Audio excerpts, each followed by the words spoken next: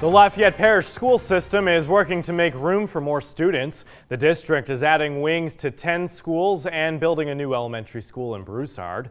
Chris Welty joins us live at Woodville Elementary School in Lafayette with more on how much the district is spending. Chris. Hey Jim, the projects are going to cost roughly $47 million.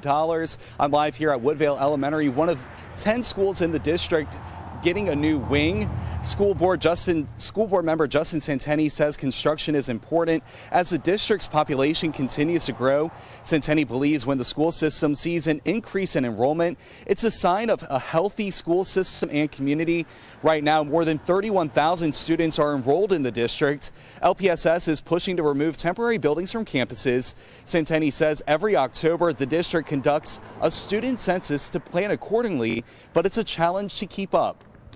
It's a difficult balance to try and meet the needs of growth and also meet the needs of aging facilities. And so we try to make sure that we're doing the high priority and the high need projects first, and then we're just going to go down the line as we can fund the projects. The projects are funded through bonds as well as sales taxes and property taxes. Live in Lafayette, Chris Welty, KATC TV3. New tonight at 6, we're learning more about that